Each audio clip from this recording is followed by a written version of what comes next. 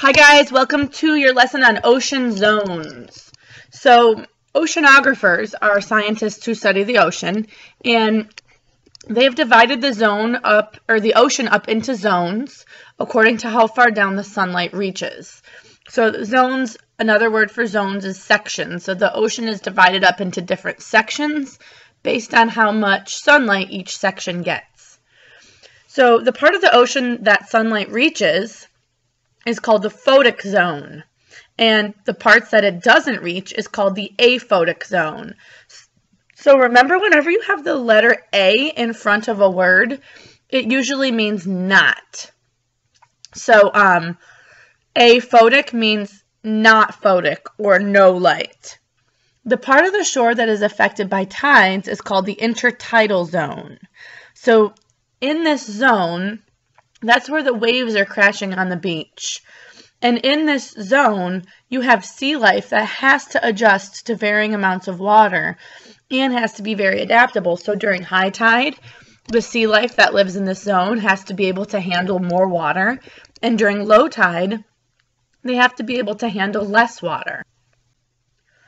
Here's a diagram that kind of breaks down the different zones. And so far, we've gone over the photic and the aphotic and the intertidal. So that's all I want you to focus on right now is at the right-hand side, look at the light blue. The skinny top part is the photic zone.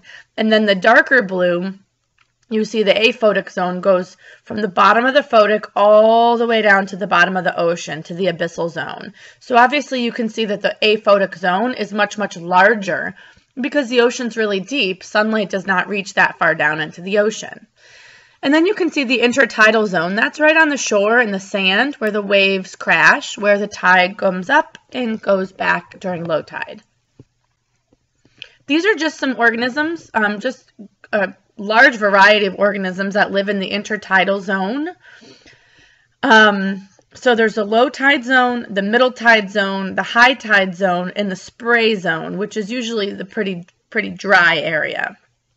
High tide zone is the part that's really, really wet during high tide. And middle zone is both wet and dry depending on what tide it is. So as you can see, there's a really wide variety of different organisms that live in this intertidal zone, and each of them play a very special role in the ecosystem. Here's another diagram for you, showing you both the photic and the aphotic zone. So you can see what kinds of organisms live in the photic zone. You have sharks, jellyfish, turtles, different kinds of plankton, coral, different kinds of plants. And then you see the intertidal zone. You can see where it would be at high tide and where it would be at low tide. So at low tide, that little section in the top left that's covered with water, that says high water, that little section would not have water at low tide. And then look at the aphotic zone. Look at the different kinds of organisms that live there, that live where there is not sunlight. Sea cucumbers, those of you who have seen Finding Nemo. Sea cucumbers, the anglerfish, that's the fish that the light comes on. You see that little guy at the bottom right of the screen? Lots of stuff from Finding Nemo in here. Okay, so moving on with the zones. We've done the aphotic zone, the photic zone, and we've done the intertidal zone. So we're moving into more zones. The neritic zone. The neritic zone is the very top of the photic zone. Lots and lots of life here because there's lots and lots of sunlight. Most of the ocean's autotrophs are here. We haven't gotten into ecosystems yet, but when we do, we're going to learn about different kinds of organisms and how they get their food. And autotrophs are organisms that make their own food, and they make their own food from sunlight. So those are grasses, seaweed, photosynthetic bacteria, so bacteria that photosynthesize, and algae. Lots and lots of life in the neritic zone because of the sunlight. The pelagic zone is the middle zone. That's the zone not near the coast or the seafloor, and it's called the open ocean zone. It's divided into 5 vertical layers, and as you go down, as you get deeper into the ocean, there's less life. And then last is a benthic zone. That's the floor of the ocean. There's no light deeper down, and organisms here are scavengers, and they survive on dead or decaying matter. It's very, very cold down here, and there's very little oxygen in this layer, which is why there are organisms that have to survive on things that are dead. All right, so here is another diagram for you. This is showing you the pelagic zone and then the 5 layers of the pelagic zone. You don't need to memorize those layers, but just understand that as you go down in the ocean, there's less life. And you can see all the life in the top of the pelagic, the epipelagic. Then you go to the mesopelagic and there's less life. And the bathypelagic, that's where you have the octopus and the whale. And then the abyssopelagic and the hadopelagic at the very bottom. Another picture off to the right of the intertidal zone, showing you all the different organisms, again, that live and have to adapt in that zone. Here's that same diagram we looked at in the beginning, only this time we're going to look again. We're going to look at the neritic zone, we're going to look at the pelagic, and we're going to look at the benthic. So the neritic is in the very top. Neritic is where we had the most life. And again, that's because it has sunlight. That's where all the organisms that depend on photosynthesis live. The pelagic is in the middle, and the benthic zone is the ocean floor. So deep ocean. Deep ocean's really cool because so much is happening down there, but it's hard to study because it's so far down. So traditionally, scientists have used ships to photograph the depths of the ocean, to drop floats and drifters into the currents, and then to collect samples of water, rock, and marine life. However, in recent years, the amount of tools for looking at the deep ocean has really grown, and that includes human-occupied submersibles, so things that go underwater that carry humans with them, remote-controlled vehicles, and autonomous robots. So robots that can go down to the bottom of the ocean. At one time, scientists thought that life couldn't exist on the deep ocean floor. And in 1977, scientists diving in a ship called the Alvin to the Galapagos Rift, they discovered a new community of organisms. Not until 1977, so we think we've known so much about science for so long. But 1977 is not really that long ago. That's just a little bit longer than I've been alive. So these organisms can withstand tremendous pressure. Deep down at the bottom of the ocean, there's so much water, so there's high pressure. They can withstand varied temperatures, both high and low temperatures, complete darkness, and toxic chemicals. So these organisms that were found at the bottom of the ocean are called extremophiles. And they're called extremophiles because they live in extreme living conditions. The discovery of life at these vents and seeps revolutionized what scientists understand about how and where life can exist on Earth.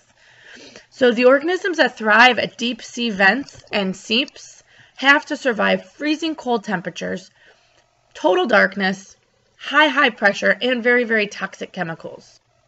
So there are 2 very different types of extreme living conditions that are found in the bottom of the ocean are hydrothermal vents and cold seeps. And as you can see from the word hydrothermal, you have the word prefix hydro, which means water, and thermal, which means heat. So you have hot water, and then you also have something that's really, really cold. So organisms either live in the really, really hot or the really, really, really cold. So hydrothermal vents and cold seeps are places where chemical-rich fluids leak out from the sea floor, often providing the energy to sustain lush communities of life in very harsh living environments.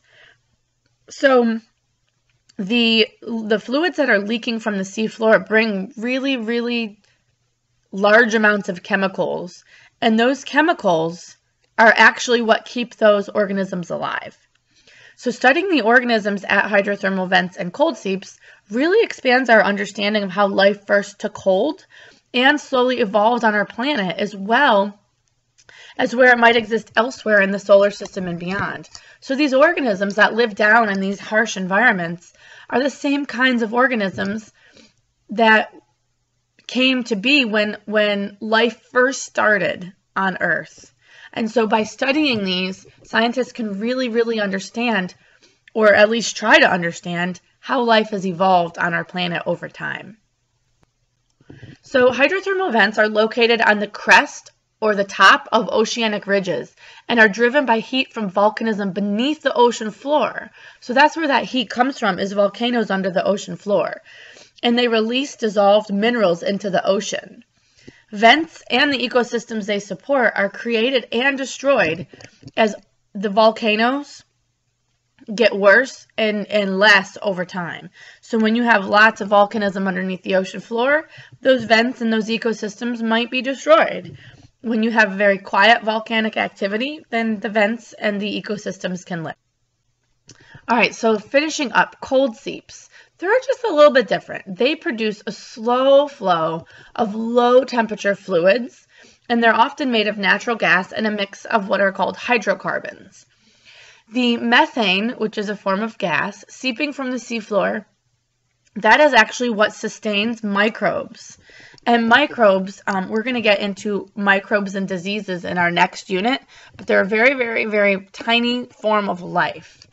And microbes serve as the base of the food chain for communities of animals that live down in this zone where there's no sun and it's really cold.